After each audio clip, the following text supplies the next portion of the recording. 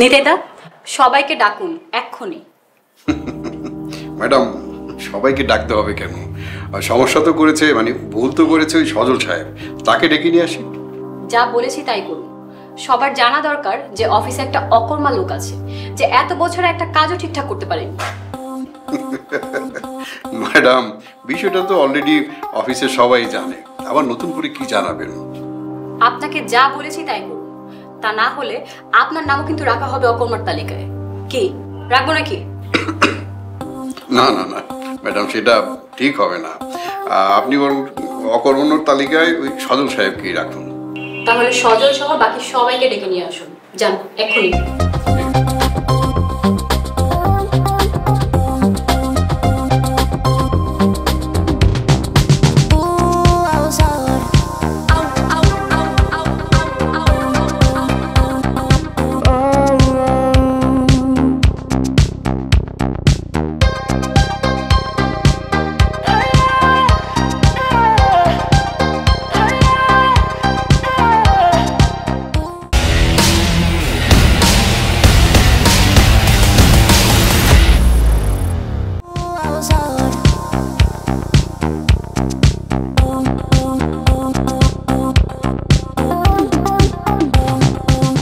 এই অফিসের সবচেয়ে অকর্মা লোকটা কোথায়?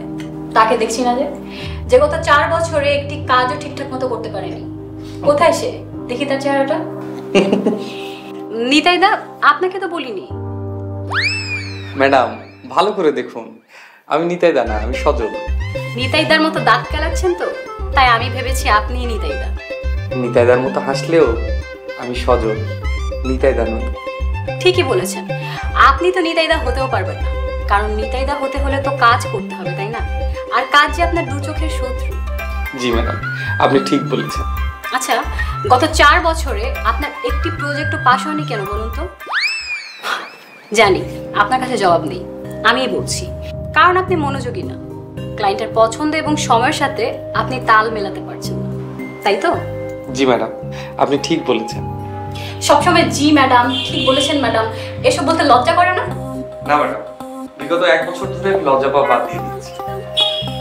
ঠিক, একমাত্র এই কাজটি আপনি ঠিক করেছেন, কারণ যারা অযোগ্য তাদের লজ্জা থাকতে নেই। জি ম্যাডাম, আপনি ঠিক বলেছেন। আপনি আগামী 30 দিনের মধ্যে আমাকে লিখিত দিবেন যে কেন আপনাকে আমি এই কোম্পানিতে রাখবো। সামান্য একটা কারণ দর্শানোর জন্য 30 দিন কেন ম্যাডাম? কারণ আপনি এর আগে পারবেন না, আপনার মস্তিষ্ক অকেজো হয়ে গেছে। জি ম্যাডাম, আপনি ঠিক বলেছেন। আপনারা হাসাহাসি করছেন কেন? যান, যে যার ডেস্কে যান। ম্যাডাম কফি দিতে বলবো? যান।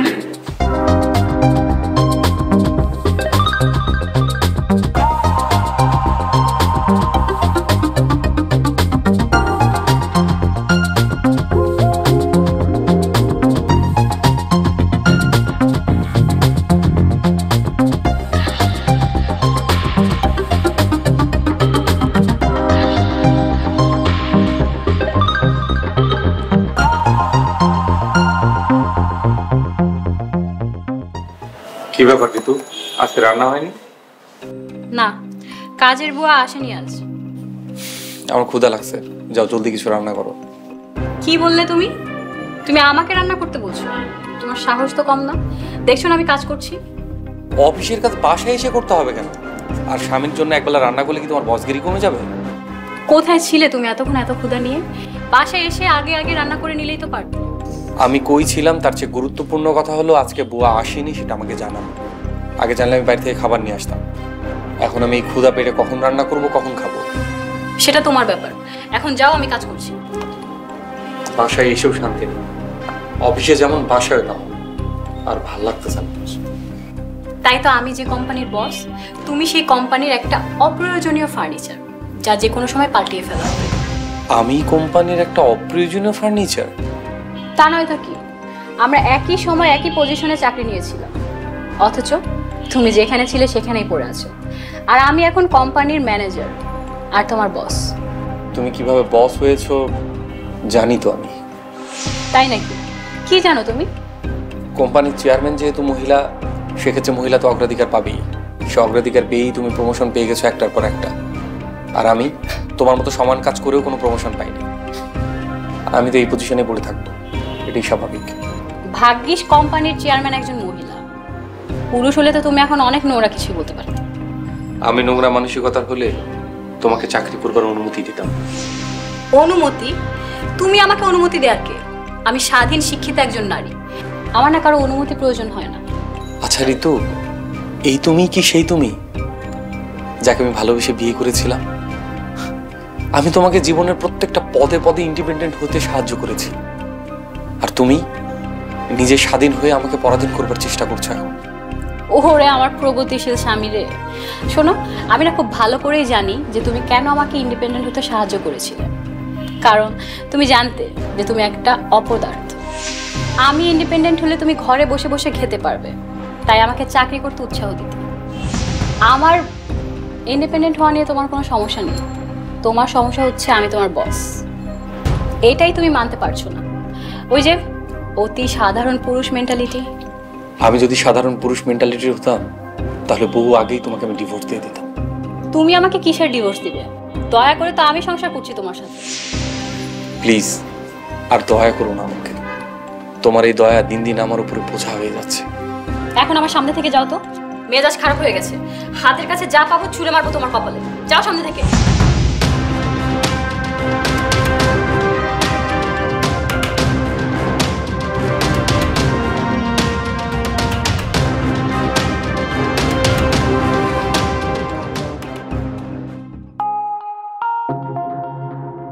একটা ক্লিনারের ছেলের সাথে একটা অফিসার মেয়ের বিয়ে? How is this possible? এদের কি রুচির অভাব হয়েছে? নিতেদা, দুইটাকেই বের করে দিন, এমন স্টাফ লাগবে না এই কোম্পানিতে। ম্যাডাম, বিষয়টা আর একটু ঠান্ডা মাথায় ভেবে দেখুন। আর কি ভেবে দেখবো? ওরা তো বিয়ে করেছে, অন্যায় কিছু তো করেনি। তাছাড়া আমাদের কোম্পানির রুলস এন্ড রেগুলেশনে এরকম কিছু লেখা নেই যে কেউ কাউকে বিয়ে করতে পারবে না। অনেক কিছুই না রুলসে লেখা থাকে না, কিছু রুলস বস নির্ধারণ করে। একটা অফিসার হয়ে ক্লিনারের সাথে বিয়ে, এটা ভাবতে তো কেমন বিরক্ত লাগছে। জান, যা বলেছি দ্রুত করুন। ম্যাডাম, অফিসের বাকি স্টাফরা ওদের দুজনকে সানন্দে মেনে নিয়েছে, আপনিও মেনে নেন। আমি বাকি স্টাফ নই নিতাইদা, I am the boss and boss is always right. ওদেরকে যদি আপনি এভাবে ছাঁটাই করে দেন তাহলে কিন্তু অফিসের লোকজন নানান রকমের কথা বলবে। নানা রকম কথা বলবে মানে? নানান রকমের কথা বলতে মানে ম্যাডাম, আপনি হচ্ছেন অনেক বড় একজন স্টাফ, আমাদের বস, অথচ আপনার স্বামী আমাদের অফিসের একজন অকর্মণ্য স্টাফ। এগুলোই আর কি ওরা বলা বলি করবে যদি ওদেরকে ছাঁটাই করে দেন। তাহলে এগুলোর সাথে রং লাগিয়ে আরো কত নানান রকমের আজে বাজে কথা বলবে যেগুলো কানে নিতে পারবে না ম্যাডাম।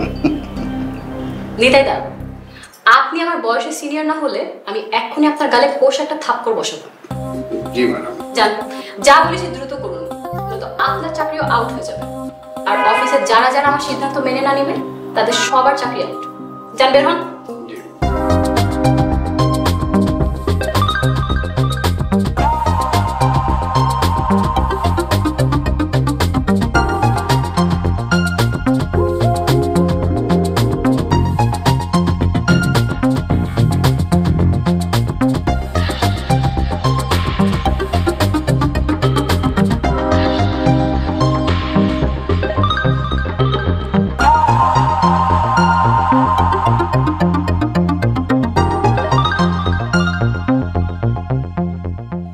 তুমি কিন্তু কাজটা মোটেও ঠিক করোনি, অফিসে সবাই খুব কষ্ট পেয়েছে। ভালো মন্দ আমার চেয়ে তুমি বেশি জানো না। অফিসের ডিসিপ্লিন ঠিক রাখতে হলে বসকে এমন অনেক সিদ্ধান্ত নিতে হবে যা জুনিয়রদের ভালো লাগবে না, কারণ তারা জুনিয়র আর আমি বস। তুমি ভুলে যেও না, মাত্র কদিন হলেও তুমি বস হয়েছো। কারণ আমি যোগ্য তাই বস হয়েছি, আর তোমরা অযোগ্য তাই জুনিয়রই রয়ে গেছো। এত অহংকার করো না ঋতু, এসব পজিশন খুব ঠুনকো, চোখের পলকেই দেখবা পাল্টে গেছে সব। অযোগ্যরা না যোগ্যদের সবসময় অহংকারী ভাবে, আর এটাই তাদের মনের শান্তি। কি ভুল করেছি আমি? একটা অফিসার মেয়ে অফিসের ক্লিনারকে বিয়ে করেছি, আর আমি এটা মেনে নিব? বেশি দিন হয়নি তুমি নিচু শ্রেণী থেকে উঁচু শ্রেণীতে উঠেছো, তাই বলছি এত শ্রেণী ভেদাভেদ করো না। কখনো শুনেছো নিচু শ্রেণীর লোকদের মুখে এমন কথা? না, শোনোনি, কারণ এসব নিচু শ্রেণীর লোকদের কথা। তোর মনে আছে তুমি কি ছিলে যখন আমি তোমাকে বিয়ে করেছিলাম? সেদিন যদি আমি তোমাকে ঘৃণা করে বিয়ে না করতাম, না তুমি স্বাধীন হতে পারতে, না বস হতে পারতে। এই একটা আফসোস আমার সারা জীবন রয়ে যাবে, তোমাকে বিয়ে করার আফসোস।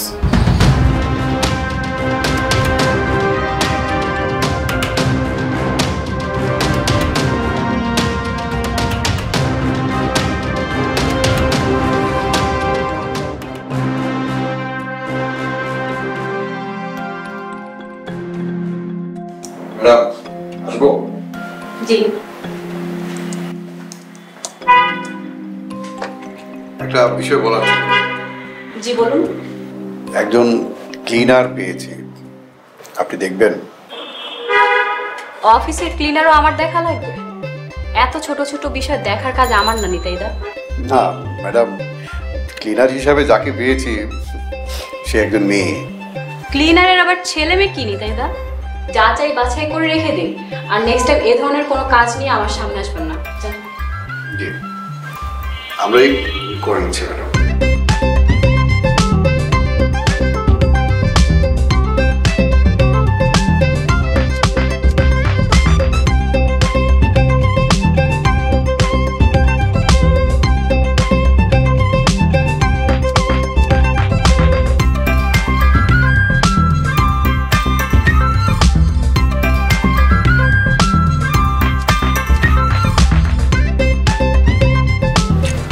তোমার নামই তো রহিমা না? জি। বলো, তোমার চাকরি এখানে হয়ে যাবে।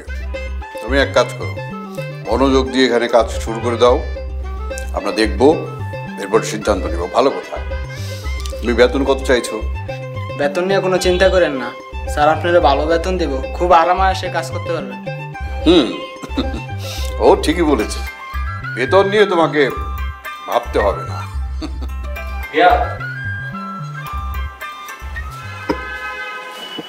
আমাকে একটা চা দিও তো। অফিসে অনেক কাজ আছে, এখন চা দেওয়ার সময় নাই। এই এক কাপ চা দে তো। জি স্যার, আপনি 1 মিনিট বসেন, আমি এখনই চা আনতেছি।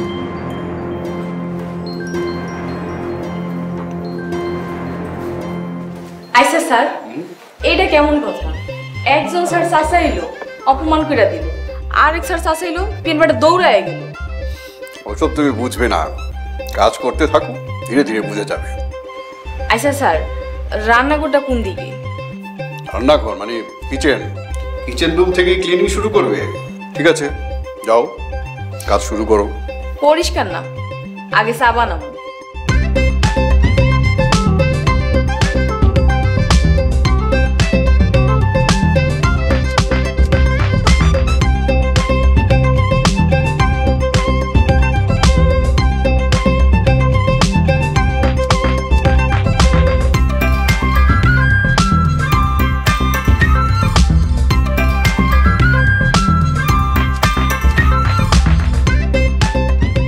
স্যার, আপনার লিগে স্যার।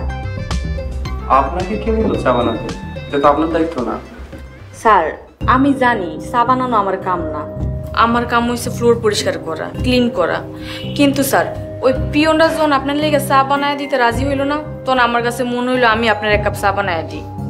কেন স্যার, কামটা কি ভালো করি নাই?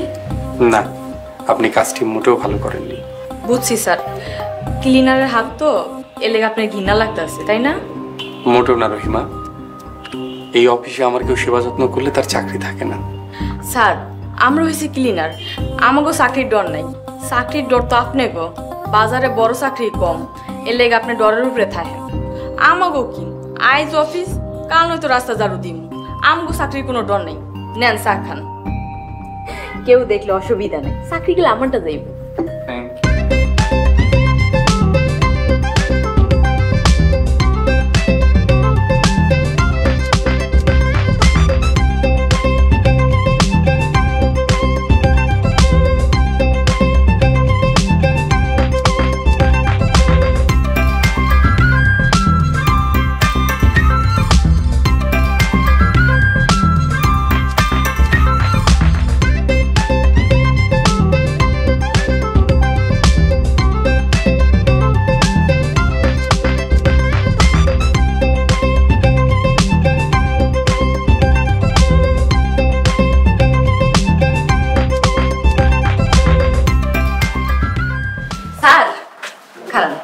কি ব্যাপার রহিমা, কিছু বলবা?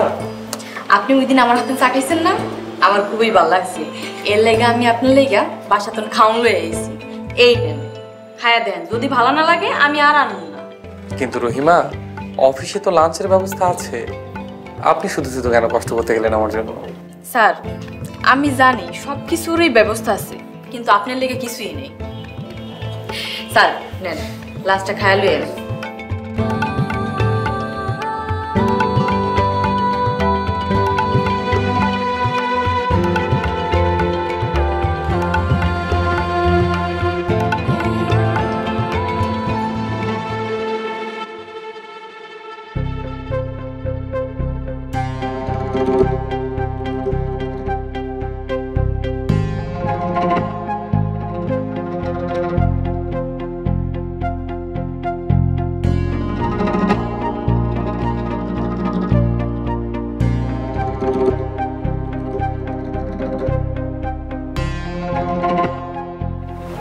কি ব্যাপার, তোমাকে তো অস্থির দেখাচ্ছে কেন? তুমি সবসময় বলো না যে শ্রেণী ভেদাভেদ না করতে, ঠিকই বলো, কারণ তোমার রুচি বরাবরই নিম্নমুখী। হ্যাঁ, এটা আমি তোমাকে বিয়ে করার পরেই বুঝতে পেরেছি। আচ্ছা চলো এক কাজ করি, আমরা ডিভোর্স নিয়ে নেই, কি বলো? ওয়াও, অনবদ্য, খুবই ভালো সিদ্ধান্ত। কবে করবা বলো, আমার তো দেরি সহ্য হচ্ছে না। এত তারা কিসের? ওই ক্লিনার মেয়েটাকে নিয়ে থাকবে তাই? কেন ফালতু কথা বলছো ঋতু? হ্যাঁ, কয়েকদিন আগেই তো আমাদের অফিসের এক মেয়ে ক্লিনার ছেলেকে বিয়ে করলো, কারণ ক্লিনার ছেলেটা হ্যান্ডসাম ছিল, আর এখন ক্লিনার মেয়েটাও দেখতে সুন্দরী, তাই বললাম। ব্যাপার না, বিয়ের যা খরচ তা না হয় আমিই দিব। আর হানিমুনে কোথায় যাবে, কাশ্মীর নাকি সুইজারল্যান্ড? পছন্দের মানুষ হলে কক্সবাজারে হানিমুন করা যায়, কাশ্মীর কিংবা সুইজারল্যান্ড লাগে না। আমি জানতাম তোমার পছন্দ এমন নিচু লেভেলেরই, তাই তো তুমি কোনোদিন আমার সাথে সুখী হতে পারোনি। নিচু মনের নিচু শ্রেণীর মানুষ তুমি। যাক, এতদিনে অন্তত আমাকে মুক্তি দেওয়ার সিদ্ধান্ত নিয়েছো, আমি এতেই খুশি ঋতু। আমার আর কিচ্ছু চাই না, আমার শুধু মুক্তি চাই, তোমার কাছ থেকে মুক্তি চাই। হ্যাঁ তাই করবো, তবে তার আগে অফিস থেকে আগে দুজনকে বের করব, তারপর অফিসের বাইরে যে যা খুশি তাই করবো। রহিমা কি করেছে, ওকে কেন বের করবে? আমার অপরাধ আমাকে বের করে দাও। এসব অপরাধ তো আর একা করা যায় না, যা করেছো তোমরা দুজন মিলে করেছো। আর আমার অফিসে এখন নতুন নিয়ম, কোনো সহকর্মীর সঙ্গে পারস্পরিক বা ব্যক্তিগত কোনো সম্পর্ক করা যাবে না। আর তোমরা দুজন তা করে অফিসের নিয়ম ভঙ্গ করেছো, তাই তোমাদের চাকরিও চলে যাবে। ঘনিষ্ঠ সম্পর্ক আমার আর রহিমার? এত পচা ব্রেন নিয়ে তুমি চলাফেরা করো কিভাবে? তোমার আশেপাশের মানুষ টের পায় না তোমার মস্তিষ্ক পচা গন্ধ?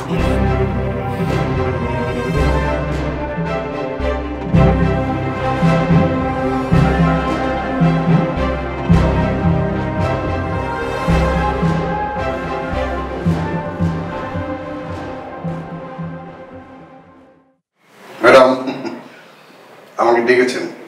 জি নিদাদা, ওই ক্লিনার মেয়েটাকে এখনই আমার রুমে ডেকে নিয়ে আসুন। জানো ম্যাডাম, ক্লিনার মেয়েকে আপনার রুমে ডাকা ঠিক হবে? হ্যাঁ, এখনই ডেকে নিয়ে আসুন। জানো আরেকবার ভেবে দেখুন ম্যাডাম, ক্লিনারকে আপনার রুমে ডাকা কি ঠিক হবে? কথা বললে কথা শুনবেন নিতাইদা, যান এখনই যান। ইয়েস, ওকে।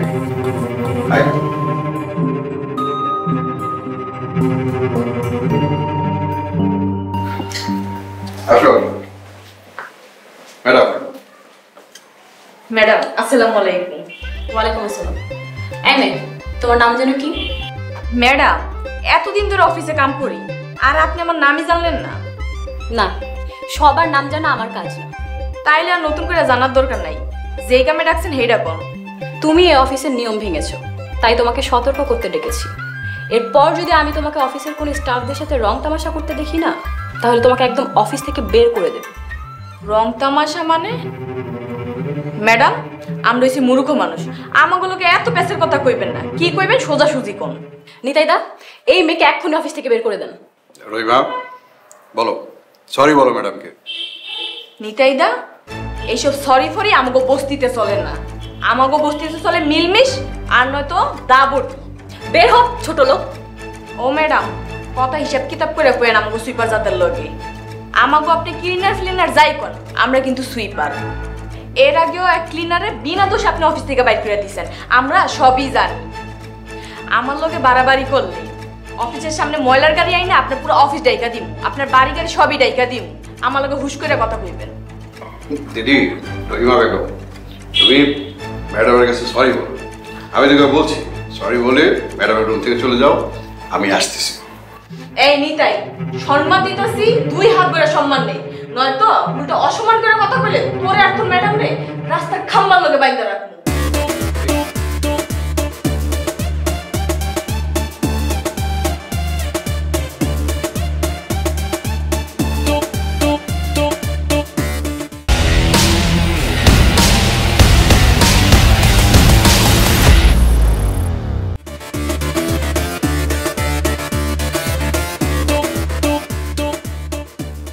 হ স্যার, সত্যি কইতাছি। তারপর ছেলেটার কি হলো? তারপর আর কি হইল, ছেলেটা একটা সুইপার মাইয়ারে বিয়ে করে ভাগছে, আর আমার চোখের সামনে পড়লেই দেয় দৌড়। তুমিও তো সুইপার, তাই না? আরে না স্যার, সুইপারের মধ্যেও জাত আছে। যেমন আমরা ড্রেন পরিষ্কার করি না, ড্রেনের ময়লা পরিষ্কার করি না, আমরা হচ্ছে অফিস আদালত পরিষ্কার করি, মানে একটু উঁচু জাতের।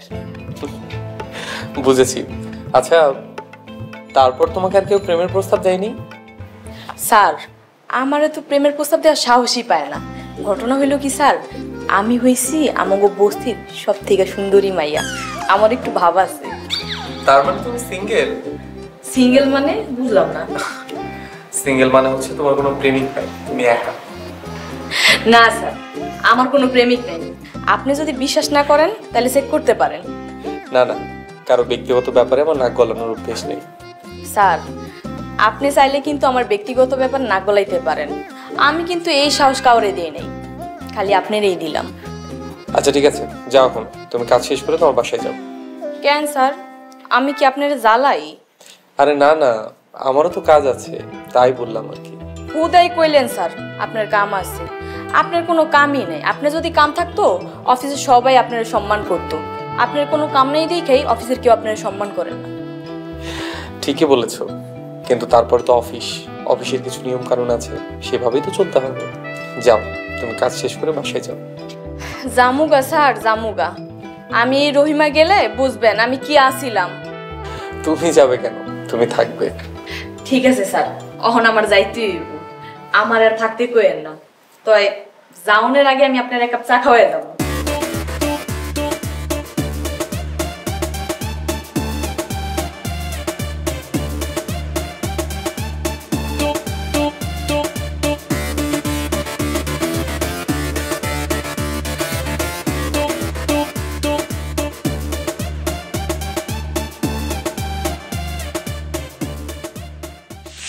নিতাইদা, ওই ক্লিনার মেয়েটিকে এক্ষুনি অফিস থেকে বের করুন, পরে যা হয় তা আমি দেখব। জি ম্যাডাম, অবশ্যই আপনি যা বলবেন সেটাই হবে। আমরা ভয় পাই নাকি ওইসব সিপার টিপারদের। মেয়েটিকে বিদায় করে সজলকে নিয়ে দ্রুত আমার রুমে আসুন। যান, এখনই যান।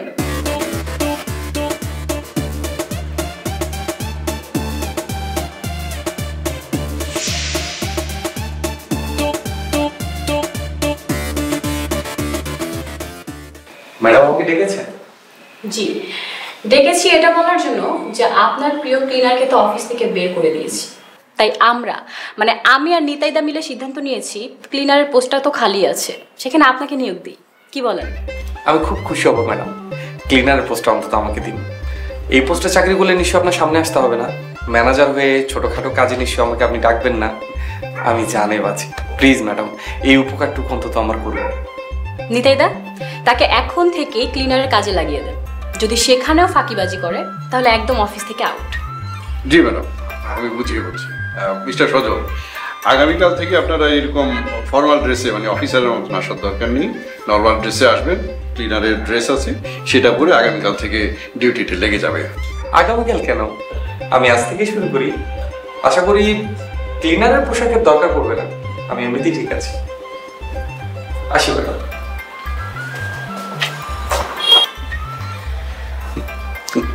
জি ম্যাডাম, ভালোই হয়েছে। আমি ডেস্কে যাই, কিছু কাজ আছে।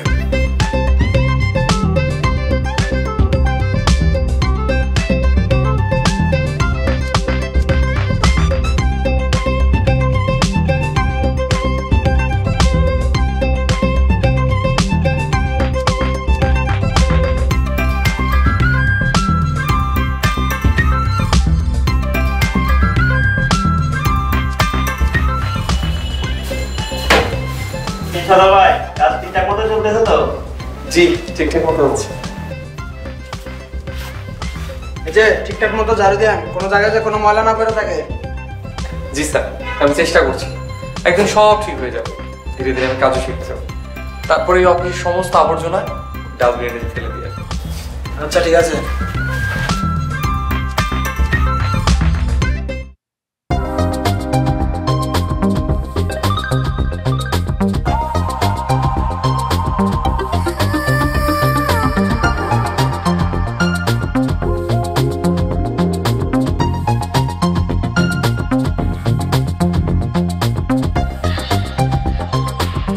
কেমন লাগছে তোমার ক্লিনারের পোস্টে চাকরি করতে?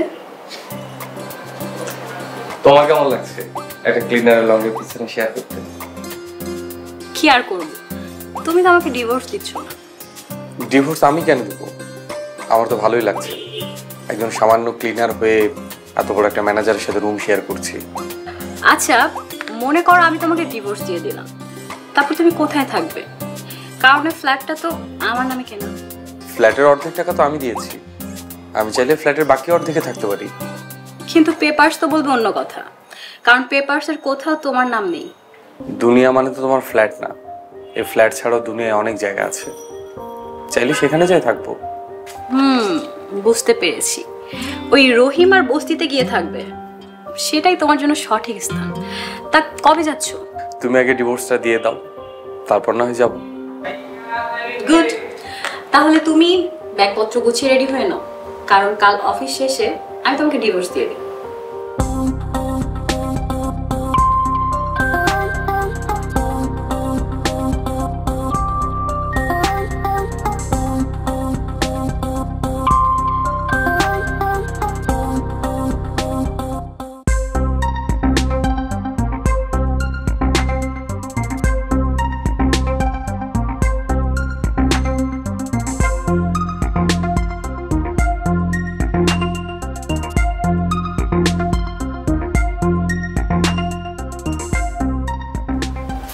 নিতাইদা, অফিসে সবাই এত ব্যস্ত কেন? কেন ম্যাডাম, আপনি জানেন না আমাদের চেয়ারম্যান ম্যাডাম আসবেন আজকে অফিসে? চেয়ারম্যান ম্যাম কি আগে কখনো আসেনি? ও ম্যাডাম, আপনি জানেন না আমাদের নতুন চেয়ারম্যান ম্যাডাম, মানে আমাদের সুলতানা চৌধুরী ম্যাডামের মেয়ে জিনাত চৌধুরী ম্যাডাম, উনি তো নতুন চেয়ারম্যান হয়েছেন। ও হ্যাঁ, মেল পাঠিয়েছিল, এখনো দেখিনি। তা চেয়ারম্যানের মেয়ে না বিদেশে ছিল, কবে এলো আর কবে বা চেয়ারম্যান হলো? কই আমার ভোট তো কেউ নেয়নি। সে কি ম্যাডাম, ভোট তো হয়ে গেছে। কি বলেন নিতাইদা, আমার ভোট তো আমি দেইনি। আপনি ভোট দেননি? আপনার ভোট নেয়নি? না না না, এমন তো হওয়ার কথা না। সে যাই হোক, আপনি তাড়াতাড়ি রেডি হয়ে নিন, চেয়ারম্যান ম্যাডামের আসার সময় হয়ে গেছে। আমার আবার কিছু গোছ কাজ বাকি আছে, রেডি হয়ে।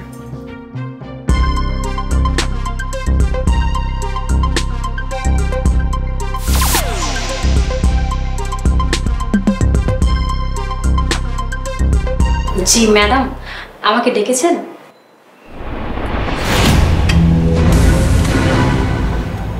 কি অবস্থা? কেমন আছেন ঋতুর রহমান?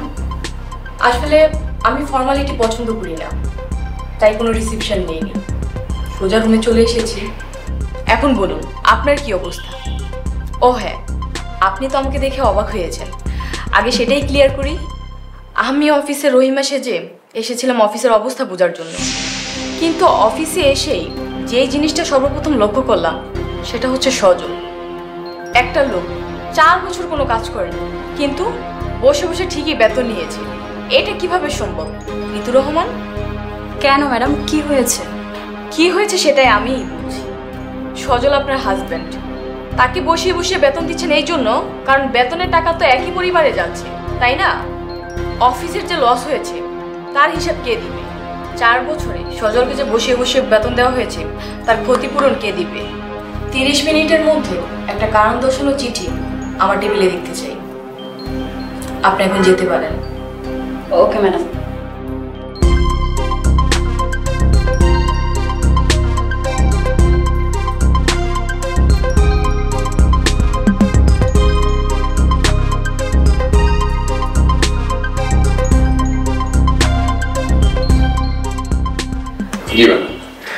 দিদিদা, সজল কোথায়? সজল ওর তো কাজ শেষ, হয়তো বাইরে কোথাও গিয়েছে। বাইরে আছে মনে হয়। চেয়ারম্যান আসছে, আর সজল বাইরে কি করে? চেয়ারম্যানের সাথে একজন ক্লিনারের কি সম্পর্ক? আর চেয়ারম্যান ম্যাডাম আসছেন, ওখানে ক্লিনার কি করবে? ওখানে তো বড় বড় বসদের যাওয়ার কথা, তাই না? নিদেদা, আপনি সজলকে যেখান থেকে পারেন খুঁজে নিয়ে আসেন প্লিজ। জি, আমি দেখছি ও কোথায় আছে।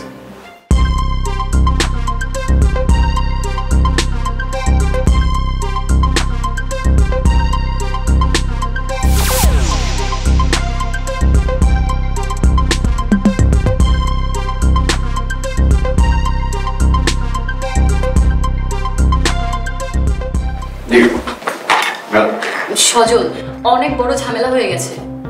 কি ঝামেলা হয়েছে? চেয়ারম্যান ম্যাডাম এসেছে।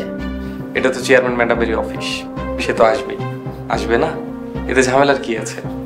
নতুন চেয়ারম্যান এসেছে সজল, আর সে হচ্ছে আমাদের ক্লিনার রহিমা। কি হঠাৎ কারেন্টের ঝটকা? এটা কিভাবে সম্ভব? হ্যাঁ, এটা কিভাবে সম্ভব আমি নিজেই ভাবতে পারছি না। এখন সমস্যাটা হচ্ছে তোমাকে নিয়ে। সে জানতে পেরে গেছে যে 4 বছরে তুমি কোনো কাজই করনি, বসে বসে বেতন নিচ্ছ। আমি কোনো কাজ করিনি, কিন্তু কোম্পানি আমাকে বসে থেকে বেতন দিয়েছে কেন? সেটাই তো জানতে চেয়েছে চেয়ারম্যান। আমাকে 30 মিনিটের মধ্যে কারণ দর্শানো চিঠি দিতে বলেছে। এখন আমি কি করব? এতে এত ভাবনার কি আছে? যা সত্য তাই লিখে দাও। তা আমি কিভাবে দিব বলো? 4 বছর আমার একটা স্টাফ কোনো কাজ করেনি, আর আমি তাকে বসিয়ে বসিয়ে বেতন দিয়েছি। তার উপরে সে আমার স্বামী। এটা মানবে চেয়ারম্যান? আমি 4 বছরে কোনো কাজ করিনি, এটা তো আমি নিজেই জানতাম না। আসলেই কি করিনি? ম্যাডাম, বিষয়টা তো আমিও জানতাম না। আপনার মতন এরকম একজন ডিসিপ্লিন সিনিয়র ম্যানেজার কি করে একজন অকর্মণ্য মানুষকে 4 বছর ধরে বসিয়ে বসিয়ে বেতন দিয়েছেন, এটা চেয়ারম্যান মহোদয় কেন, আমি নিজেও তো বিশ্বাস করব না। আমি তো ভেবেছিলাম আপনি ওনাকে শুধু শুধুই রাগ করে এরকম অকর্মণ্য উপাধিগুলো দিয়ে থাকেন। আমি এখন কি করবো নিতাইদা? আমার তো চাকরি চলে যাবে, আর আপনি তো ভালো করেই জানেন যে আমার পোস্টের চাকরি মার্কেটে কত কম। এই কোম্পানি থেকে চাকরি চলে গেলে অন্য কোম্পানিতে সেম পজিশনে চাকরি আমার হবে না। নিতাইদা, আমি তো মরেই যাব। এর চেয়ে নিচু পজিশনে চাকরি আমি করতে পারবো না। সজল, আমাকে হেল্প করো। তার সাথে তো তোমার তাও ভালো সম্পর্ক হয়েছে যখন সে ক্লিনার ছিল। তুমি আমাকে বাঁচাও। আমার বিরুদ্ধে ইনকোয়ারি বসবে, আমার চাকরি চলে যাবে। এই চাকরি চলে গেলে আমি পাগল হয়ে যাব। প্লিজ তুমি আমাকে বাঁচাও। তুমি ভয় পেও না, যোগ্য মানুষ চাকরি হারানোর ভয় পায় না, তুমিও পাবে না। ম্যাডাম, চেয়ারম্যান ম্যাডাম বলেছেন 30 মিনিটের মধ্যে আপনাকে তার সামনে হাজির হওয়ার জন্য। সজল, তুমি যাও না প্লিজ। আমি গেলে সব এলোমেলো হয়ে যাবে। তুমি আমার জন্য কেন শাস্তি পাবে? তুমি ম্যাডামকে বলে দাও সব দোষ আমার, শাস্তি আমি পাবো। তুমি কেন এর দায়ভার নিবা? তা হয় না সজল, ম্যানেজার আমি, তাই সম্পূর্ণ দায়ভারও আমার। তুমি যাও না, চেয়ারম্যান ম্যাডামকে একটু বোঝাও প্লিজ। সজল, আমার মাথাটা ফেটে যাচ্ছে, আমি আর কিছু ভাবতে পারছি না। প্লিজ তুমি যাও। নিতে দাও।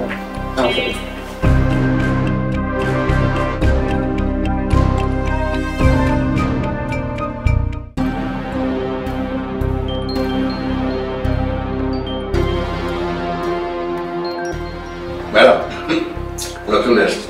আরে আসুন। সজল সাহেব, সবই তো শুনলেন, এখন আপনি কি বলতে চান? ম্যাডাম, ঋতু ম্যাডামের কোনো দোষ নেই, সব দোষ আমার। আমি 4 বছর থেকে বসে বসে বেতন নিয়েছি। আপনি চাইলে আমাকে শাস্তি দিতে পারেন, আপনি ঋতু ম্যাডামকে ক্ষমা করে দিন। সম্ভব হলে আমি সবকিছুর ক্ষতিপূরণ দিতে রাজি আছি। এই ব্যাপারে অবশ্য ম্যাডাম আমি কিছুই জানি না, আমি কিছু বলতে পারবো না। সজল সাহেব, আমি তাকে ক্ষমা করে দিতাম যদি সে আপনাকে বসিয়ে বসিয়ে বেতন দেওয়ার মতো ভুলটা করত, কিন্তু সে যেটা করেছে এটা কোনো ভুল নয়, এটা একটা ক্রাইম। ক্রাইম? কি বলছেন ম্যাডাম, কি করেছে ঋতু? আমি এই অফিসে ক্লিনার হয়ে আসার পর থেকে আপনার উপর বিশেষ নজর রাখি। আপনার প্রতি অফিসের প্রতিটা লোকের এত অবহেলা অবজ্ঞা দেখে আমি ভাবতে বাধ্য হয়েছি যে একটা লোক এত অকর্ম, তারপরও তার চাকরি যাচ্ছে না কেন। তারপর আমি নিতেদের সাহায্য নিয়ে আপনার 4 বছরের সকল প্রজেক্ট ও ডিজাইন বের করি, আর সেগুলো বাসায় বসে বসে স্টাডি করি। সেখান থেকে যা বুঝলাম, আপনার স্ত্রী মানে আমাদের manager Ritu Rahman day by day আপনার সাথে প্রতারণা করে আসছে।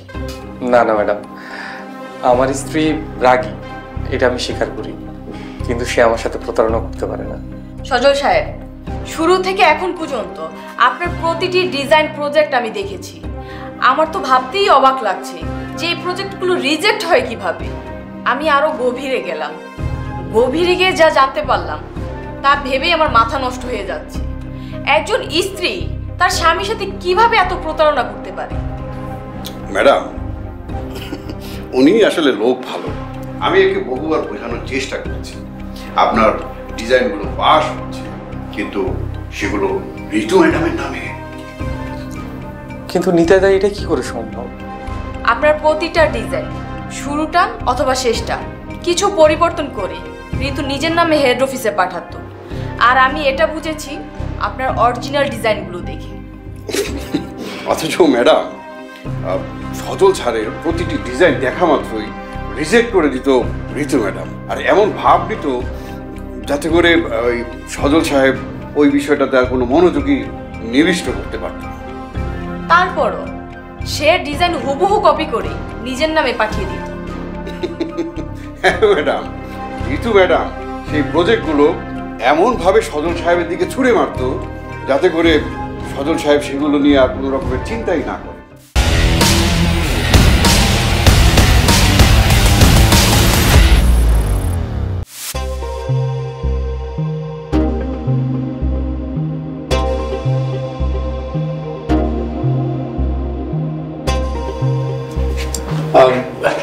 ম্যাডাম, আমি যে মেইলটা পাঠিয়েছিলাম ওটা কি দেখেছেন?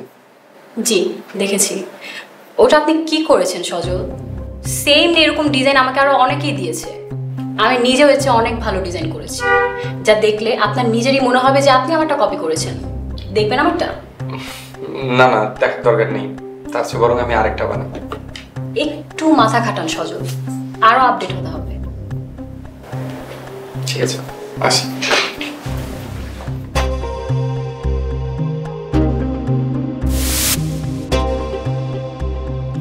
ঋতু রহমান, সিআরপি গ্রুপের প্রজেক্টটা আপনি কবে জমা দিয়েছিলেন? ম্যাডাম, জুনের 17 তারিখ।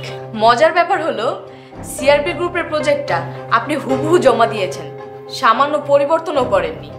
ডাইরেক্ট চুরি।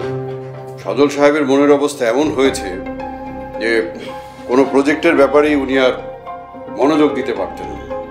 আমি সজল সাহেবকে অনেকবার বুঝিয়েছি যে আপনার প্রজেক্টগুলো পাস হচ্ছে, কিন্তু সেগুলো ঋতু ম্যাডামের নামে। এই সব কিছুই মিথ্যা। আমি ঋতুকে কোনো প্রজেক্ট দিইনি, যা করার সব ঋতু নিজেই করেছে।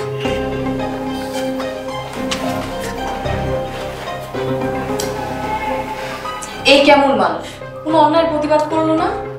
এই কেমন স্বামী নিজের স্ত্রীর জন্য নিজেকে পুরো অকর্মা প্রমাণ করলো?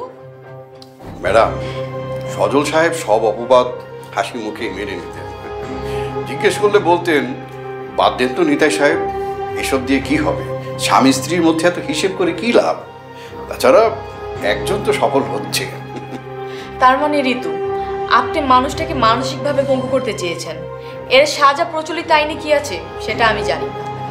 এত কিছুর পরে সজল সাহেব আপনাকে ছেড়ে দিল, আমি আপনাকে ছাড়বো না। আপনি এখনই এখান থেকে বের হয়ে যান, যান।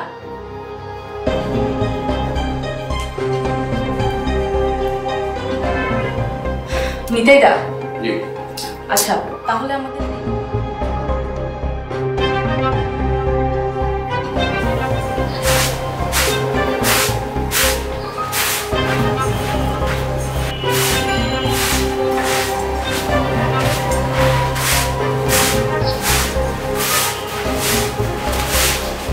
সজল, এই ফ্লোরের ময়লার মতো তুমি আমার মনের সকল ময়লা মুছে পরিষ্কার করে দাও। তোমার মনের ময়লা তো আমি পরিষ্কার করতে পারবো না, ওটা তোমাকেই করতে হবে। প্লিজ সজল, তুমি আমাকে মাফ করে দাও প্লিজ।